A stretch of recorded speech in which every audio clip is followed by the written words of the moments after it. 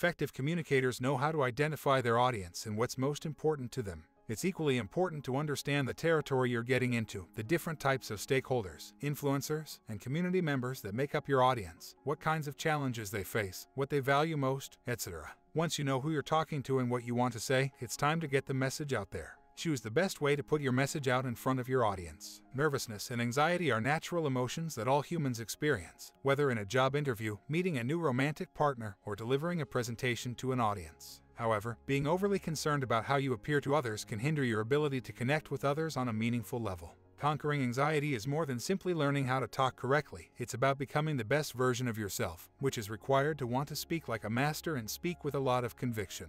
Be brief, but be clear. Be active, and don't hesitate to use strong words to enhance your message. The active voice makes your writing more effective and engaging. It sounds like you are talking to the reader instead of listing off facts, which is much easier for readers to understand and follow. Passive voice is misleading and ambiguous. Vague and indirect writing leads to misunderstanding.